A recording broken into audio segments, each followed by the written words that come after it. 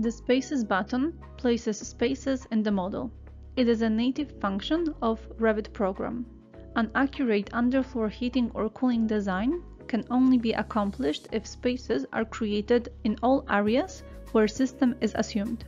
The Loads button gives options for entering heating and cooling load data required for calculations. The column on the right with blue background are design loads and specific design loads. Changing either of values will affect the other ones, as they are meant to help with preliminary calculations.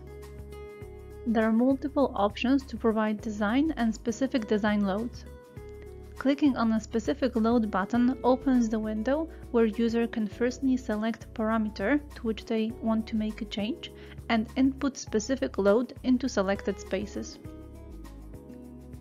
Import from Space button allows the user to use any space parameter which uses watts unit into design heating or cooling load.